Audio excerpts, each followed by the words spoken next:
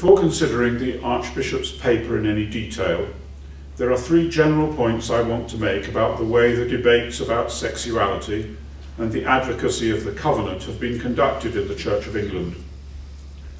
They're not new points, as I've said, and it's sad and unexpected to find myself having to make them in relation to the Archbishop's paper.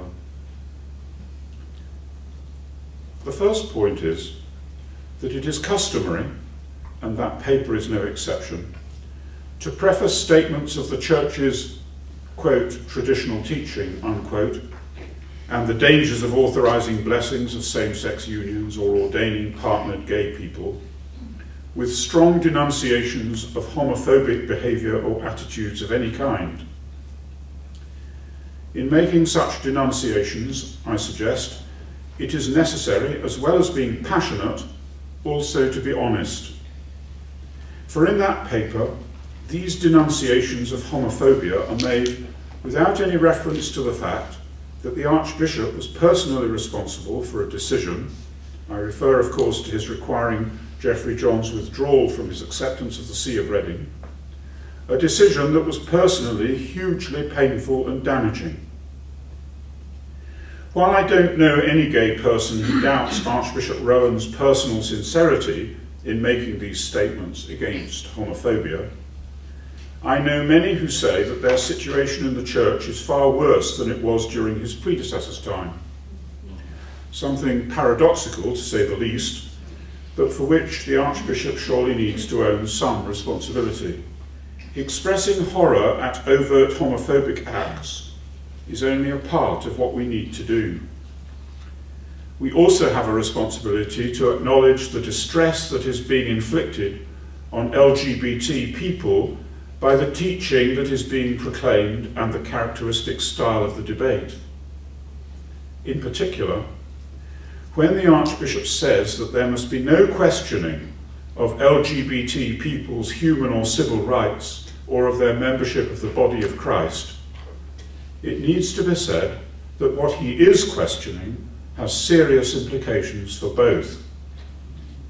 I shall not forget the occasion when a bishop who is unmarried wrote to me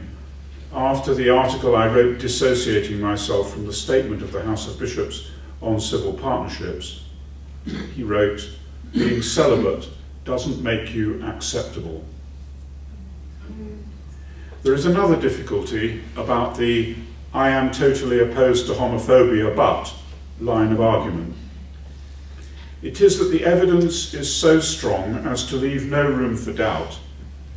that homosexuality is the battleground chosen by people who call themselves traditionalists,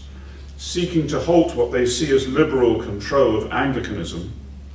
rather than, say, the ordination of women or marriage after divorce,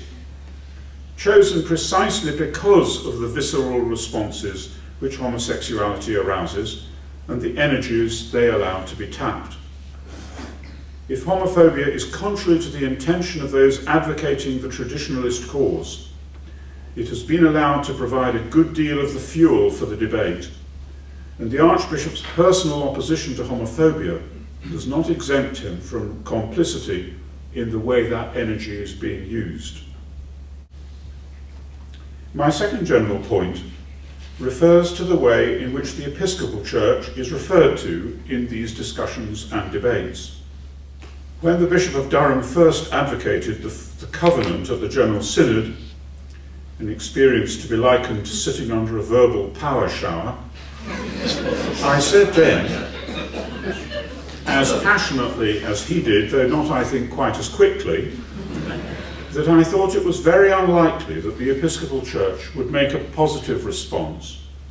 given the total lack of empathy that was shown towards it in documents and speeches. By empathy, I'm not meaning some kind of emotional sympathy, but a real understanding of the political and constitutional history, distant and recent, which provide the cultural context within which American Christians generally, and Episcopalians in particular, live out and express their faith. I speak with the passion of someone whose theological formation happened in the USA, remembering well being taught that Cardinal Spellman the then leader of United States Roman Catholics, was essentially an American Protestant, whether he liked it or not. Such is the character of the American religious inheritance. For me to say that does not at all commit me to supporting every bizarre theological utterance of every bishop in the Episcopal Church,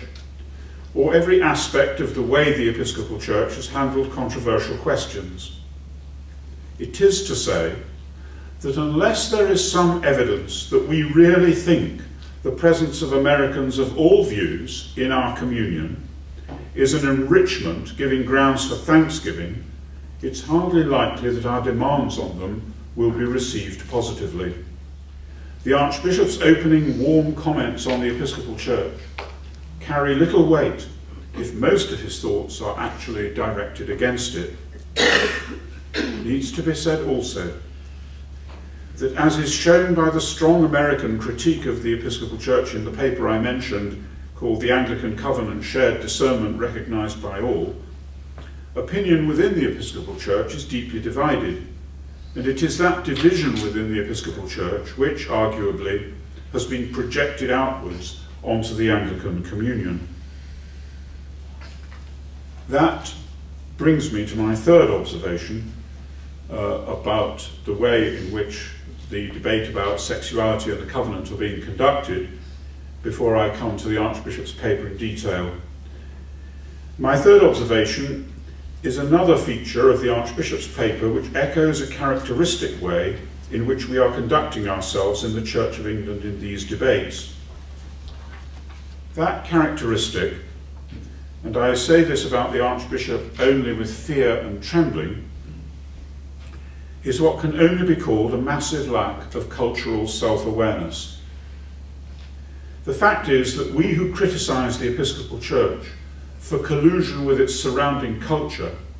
represent one of the most successfully enculturated churches in Christendom. Specifically, those of us who are bishops or archbishops speak in the manner of the Queen's bishops and archbishops that we actually are. We speak in that way, we think in that way, we behave in that way, and have very successfully, with the exception of the case of the USA, exported these thoughts and ways of speaking and behaving to other parts of the world.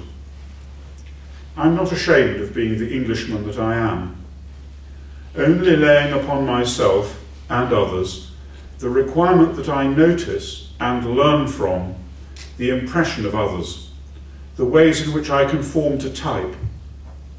The fact is that the way in which we are behaving and seeking to get others to behave in the matters in dispute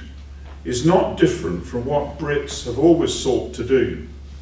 It's been the secret of much of our national and missionary success, but there are glaring shortcomings in all of that, one of which is that we're not very comfortable with ideologies that have emerged in opposition to centuries of European monarchical history. And of course that history has conditioned many of the assumptions behind dialogue with Rome to something which has a very high priority, clearly, to the Archbishop, but for others too, including me.